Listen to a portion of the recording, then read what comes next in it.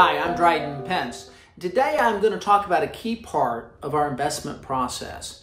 It's where we identify, we always look at big noble things, but then we identify what we call our choke points.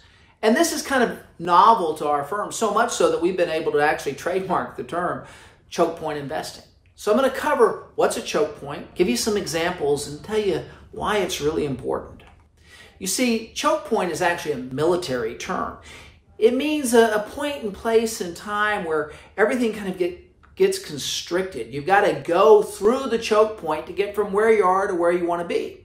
So you think of it as it's like a bridge over a river. You want to get to the other side of the river. Unless you're going to swim, you've got to go across the bridge. Well, the guy that controls the bridge controls whether or not you're satisfied. So that's very important. When you look at the supply chain of human demand, and you reflect on that, and you say, this is the key part in a business process, and you recognize that the guy that controls the choke point in the supply chain of human demand, while they are able to really control what's going on, they can dominate in that space. You see, you kind of want to be a toll road where everybody has to pay to get through a little bit of money so they can get to the other side, from where they are to where they want to be. So when you think of it from investing, you see, I don't care whether it's AT&T or Verizon or T-Mobile or Sprint. I want to be the tower on the hilltop that everybody has to rent from so that their networks work. It's kind of like a little monopoly.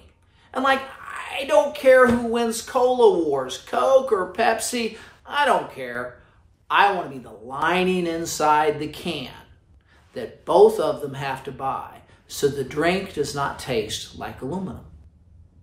You see, so from an investment standpoint, we can look at all of the supply chains and do the hard research, but figure out where's a company dominant? Where do they control that supply chain? Because the companies that do, well, they have pricing power. And pricing power turns into excess earnings. And excess earnings turns into better performance, whether through higher growth or through a higher dividend. I hope that this explains choke point investing for you. It's a novel approach. As a matter of fact, we've been able to trademark it. And I hope that this helps. Thank you very much.